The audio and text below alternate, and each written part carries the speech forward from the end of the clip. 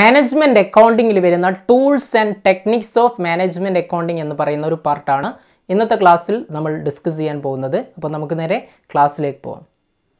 Tools or techniques of management accounting. Management അക്കൗണ്ടിങ്ങിൽ സാധാരണ apply ചെയ്യുന്ന ടൂൾസുകൾ അല്ലെങ്കിൽ ടെക്നിക്സുകൾ ഏതൊക്കെയാണെന്നുള്ളത് നമുക്ക് നോക്കാം.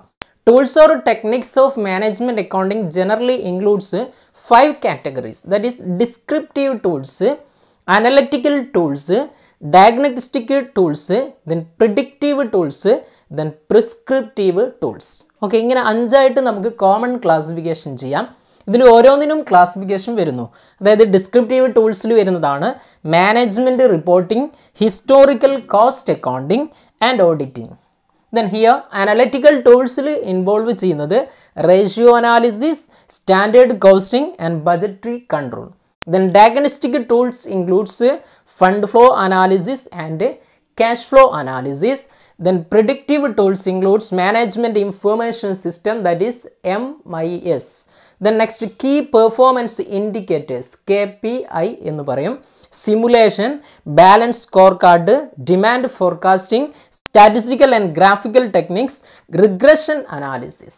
Then prescriptive tools includes financial planning, revaluation accounting, marginal costing, decision accounting, responsibility accounting. Okay, commonly ഈ ഒരു ടൂൾസുകൾ അല്ലെങ്കിൽ ടെക്നിക്സുകൾ നിങ്ങൾ പഠിക്കുന്ന ടെക്നിക്സുകൾ മാത്രമാണ്, സാധാരണ നിങ്ങൾ കേൾക്കുന്ന ടേംസുകൾ മാത്രമാണ്. ഇതിൻ്റെ ഓരോന്നും ഒരു ബ്രീഫ് ഡിസ്കഷൻ നമുക്ക് നടത്താം. Okay, tools and techniques of management അക്കൗണ്ടിങ്ങിൽ ഒന്നാമത്തതാണ് നമ്മൾ പറഞ്ഞത് ഡിസ്ക്രിപ്റ്റീവ് ടൂൾസ് എന്നുള്ളത്. ഫസ്റ്റ് ടൂൾസ് എന്താണ്? ഡിസ്ക്രിപ്റ്റീവ് ടൂൾസ് ആണ്. That is descriptive tools provides an insight in to the past. ഒരു പാസ്റ്റിലേക്കുള്ള ഒരു ഇൻസൈറ്റ് ആണ് ഡിസ്ക്രിപ്റ്റീവ് ടൂൾസ് നൽകുന്നത്.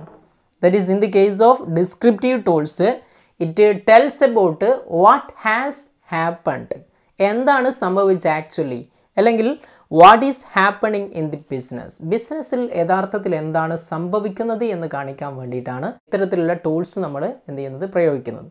ഓക്കെ, ഡിസ്ക്രിപ്റ്റീവ് ടൂൾസ് മീൻസ് എന്താണ്?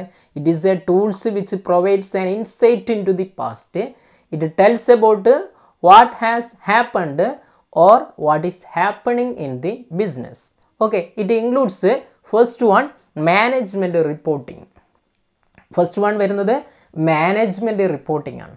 We know that in the case of every organization, the management account wants to prepare report based on profit and loss account and balance sheet of N organisation. ഒരു സ്ഥാപനത്തിൻ്റെ profit and loss അക്കൗണ്ടും അതേപോലെ തന്നെ balance ഷീറ്റിനെയും base ചെയ്തുകൊണ്ട് reports prepare ചെയ്യുക എന്നുള്ളത് management അക്കൗണ്ടൻറ്റിൻ്റെ എന്താണ് മെയിനായിട്ടുള്ള ഒരു റോളാണ്. ഓക്കെ, അത്തരത്തിൽ management accountant profit loss അക്കൗണ്ടിനെയും balance ഷീറ്റിനെയും base ചെയ്തുകൊണ്ട് റിപ്പോർട്ട് പ്രിപ്പയർ ചെയ്തിട്ട് അത് എന്ത് ചെയ്യണം? മാനേജ്മെൻറ്റിന് സബ്മിറ്റ് ചെയ്യണം.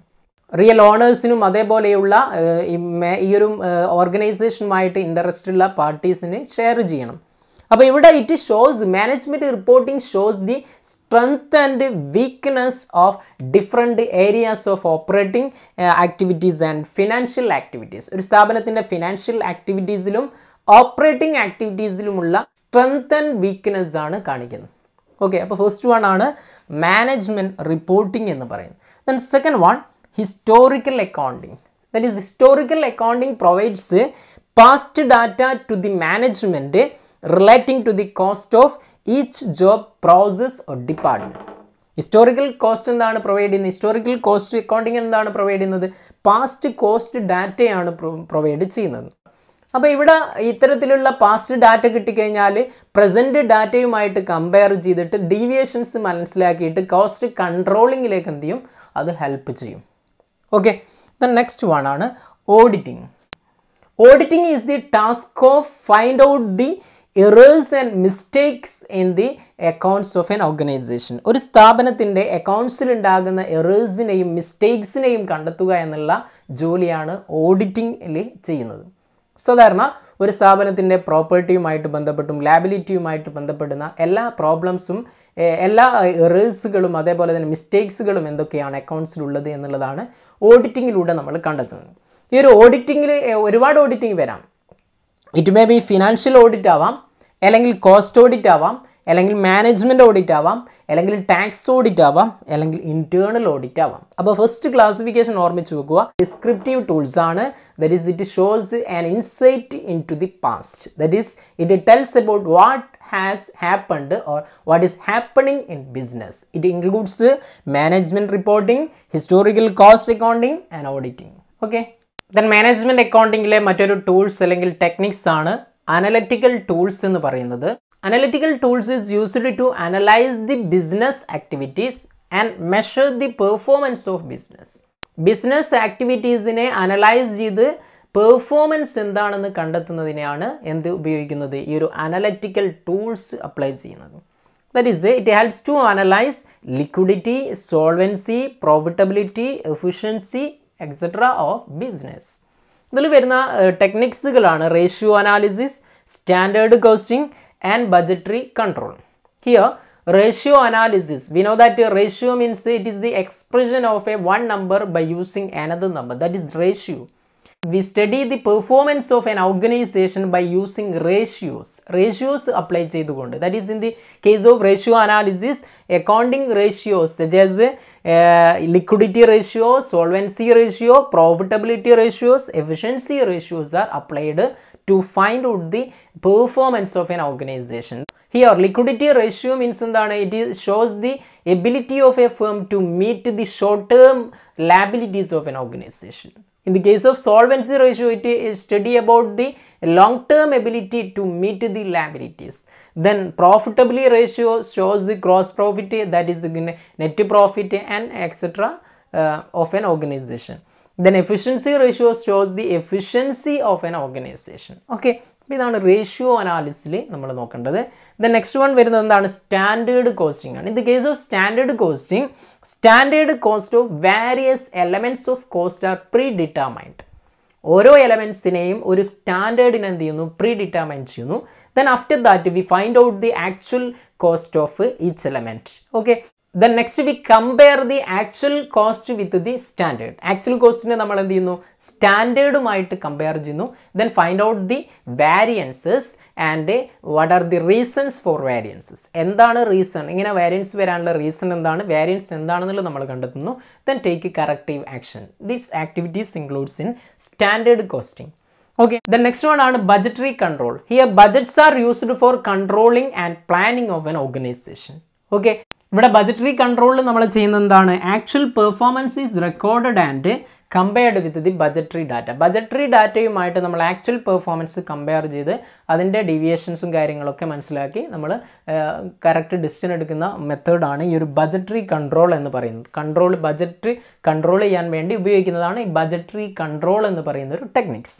Okay, then next third one ആണ് diagnostic tools എന്ന് പറയുന്നത്. that is diagnostic tools used to discover or determine why something happened. ചില കാര്യങ്ങൾ ബിസിനസ്സിൽ സംഭവിക്കുമ്പോൾ എന്തുകൊണ്ടാണെന്ന് അറിയാൻ വേണ്ടിയിട്ടാണ് ഇത്തരത്തിലുള്ള ടൂൾസുകൾ നമ്മൾ അപ്ലൈ ചെയ്യുന്നത്. that is it gives the answer to how did it happen. Okay, എന്തുകൊണ്ട് സംഭവിച്ചു എന്നതിന് ആൻസർ നൽകുന്ന ടൂൾസുകളാണ് ഇത്തരത്തിലുള്ള ടൂൾസുകൾ. അതിൽ വരുന്നതാണ് fund flow അനാലിസിസും cash flow അനാലിസിസും. Here fund flow analysis tells where from the funds are coming in the business and how these are being used in the business. Fund എങ്ങനെയാണ് സ്ഥാപനത്തിലേക്ക് വന്നത്, ആ ഫണ്ട് എങ്ങനെയൊക്കെയാണ് വിനിയോഗിച്ചത് എന്നതിനെക്കുറിച്ച് പഠിക്കുന്നതാണ് ഈ ഒരു fund flow അനാലിസിസിൽ. Then next cash flow analysis ആണ്. ക്യാഷ് ഫ്ലോ അനാലിസിസ് എന്ന് പറയുന്നത് it shows the detailed information of cash flows, cash inflows and cash out flows. Cash ഇൻഫ്ലോസിനെ കുറിച്ചും ക്യാഷ് ഔട്ട്ഫ്ലോസിനെ കുറിച്ചുമുള്ള ഡീറ്റെയിൽഡ് ഇൻഫോർമേഷനാണ് ഈ ഒരു ക്യാഷ് ഫ്ലോ അനാലിസിസിലൂടെ നൽകുന്നത്. Okay, the next നാലാമത്തതാണ് predictive tools എന്ന് പറയുന്നത്. Predictive tools is used to predict the future. ഫ്യൂച്ചറിനെ predict ചെയ്യാൻ വേണ്ടിയിട്ടാണ് ഈ predictive ടൂൾസിനെ നമ്മൾ അപ്ലൈ ചെയ്യുന്നത്. It gives answer to what is likely to happen. എന്താണ് ഭാവിയിൽ സംഭവിക്കുക എന്നതിനെക്കുറിച്ച് എന്ത് ചെയ്യുന്നു, ഈ ഒരു ടൂൾസുകൾ പറയുന്നു എന്നുള്ളതാണ് പറയുന്നത്. ഓക്കെ, അപ്പോൾ ഇവിടെ പ്രെഡിക്റ്റീവ് ടൂൾസിൽ വരുന്നതാണ് management information system or MIS എന്ന് പറയുന്നത്. Management information system is A system that collects, stores and process data and provides information to the management for planning, controlling and decision making. Okay, data collect ചെയ്യുന്നു, അതിനെ process ചെയ്യുന്നു, എന്നിട്ട് അതിൽ നിന്നും decision മേക്കിങ്ങിനും പ്ലാനിങ്ങിനും ആവശ്യമായിട്ട് കൺട്രോളിങ്ങിനും ആവശ്യമായിട്ടുള്ള ഇൻഫോർമേഷൻ പ്രൊവൈഡ് ചെയ്യുക എന്നുള്ളതാണ് മാനേജ്മെൻറ്റ് ഇൻഫോർമേഷൻ സിസ്റ്റത്തിൽ ചെയ്യുന്നത്. ദെൻ നെക്സ്റ്റ് വൺ ആണ് key performance indicators, that is KPI. That is it indicates how effectively A company is performing. ഒരു കമ്പനിയുടെ പെർഫോമൻസ് എങ്ങനെയാണ്, അതിൻ്റെ എഫിഷ്യൻസി എത്രത്തോളം ഉണ്ട് എന്നുള്ളതാണ് ഇവിടെ KPIയിൽ നമ്മൾ സൂചിപ്പിക്കുന്നത്. That is it is used to evaluate the success of the company. ഒരു കമ്പനിയുടെ സക്സസ് എത്രത്തോളം ഉണ്ട് എന്നുള്ളത് കണ്ടെത്താനാണ് ഈ ഒരു KPI നമ്മൾ അപ്ലൈ ചെയ്യുന്നത്. ഓക്കെ, ദ നെക്സ്റ്റ് വൺ ആണ് simulation. Simulation is a quantitative technique, that is, it is developed for studying the alternative course of action. ഒരു ബിസിനസ്സിൽ നമുക്ക് അപ്ലൈ ചെയ്യാൻ പറ്റുന്ന ആൾട്ടർനേറ്റീവ് കോഴ്സ് ഓഫ് ആക്ഷൻസ് എന്തൊക്കെയാണെന്ന് കണ്ടെത്താൻ വേണ്ടിയിട്ട് നമ്മൾ ക്വാണ്ടിറ്റേറ്റീവ് ടെക്നിക്സിലെ ഒരു പാർട്ടാണ് സിമുലേഷൻ എന്ന് പറയുന്നത്. ഈ സിമുലേഷൻ ടെക്നിക്സിൽ ചെയ്യുന്നതാണ് ഒരു മോഡൽ ബിൽഡ് ചെയ്യുന്നു, ഒരു സിസ്റ്റം. ആ സിസ്റ്റത്തിനെ ബേസ് ചെയ്തുകൊണ്ടുള്ള ഒരു മോഡൽ ബിൽഡിംഗ് ആണ് നടത്തുന്നത്. That is it is used to studying the alternative course of action by building model of that system and then conducting a series of repeated trial and error experiments. Okay, ഒരു repeated trial and error experiments ആ സിസ്റ്റത്തിൽ നമ്മൾ conduct ചെയ്യുന്നു. Then to forecast the behaviour of system over A period of time. ആ സിസ്റ്റത്തിൻ്റെ behaviour എന്താണ്, നമ്മളൊരു experiment conduct ചെയ്തപ്പോൾ ആ സിസ്റ്റത്തിൽ ഉണ്ടാകുന്ന മാറ്റം എന്താണെന്നുള്ളത് എന്ത് ചെയ്യുന്നു, നമ്മൾ കണ്ടെത്തുന്നു trial and error method apply ചെയ്തുകൊണ്ട്. അപ്പോൾ ആ ഒരു മെത്തേഡാണ് സിമുലേഷൻ എന്ന് പറയുന്നത്. ഓക്കെ, ദെൻ നെക്സ്റ്റ് വൺ ആണ് ബാലൻസ് സ്കോർ കാർഡ് എന്ന് പറയുന്നത്. It is A techniques of providing information to management to help strategic policy formulation and achievement. Strategic policy ഫോർമുലേഷനെ help ചെയ്യുന്ന ഒരു മെത്തേഡാണ്, ഒരു ടൂൾസാണ് അല്ലെങ്കിൽ ടെക്നിക്സ് ആണ് ബാലൻസ് സ്കോർ കാർഡ്സ് എന്ന് പറയുന്നത്. ഓക്കെ, പ്രഡിക്റ്റീവ് ടൂൾസിൽ വരുന്ന മറ്റൊന്നാണ് ഡിമാൻഡ് ഫോർകാസ്റ്റിംഗ് എന്ന് പറയുന്നത്. നിങ്ങൾ മാനേജറിയൽ എക്കണോമിക്സിലൊക്കെ പഠിച്ചിട്ടുണ്ടാവും ഡിമാൻഡ് എന്ന് പറയുന്ന കൺസെപ്റ്റുകൾ. Desire backed by ability to pay and willingness to pay എന്നൊക്കെ നിങ്ങൾ പഠിച്ചിട്ടുണ്ടാവും. അപ്പോൾ ആ ഡിമാൻഡിനെ നമ്മൾ എന്ത് ചെയ്യുന്നു, ഫോർകാസ്റ്റ് ചെയ്യുന്നു. ഭാവിയിൽ എന്തായിരിക്കും ഡിമാൻഡ് എന്നത് ഫോർകാസ്റ്റ് ചെയ്യുന്നത്.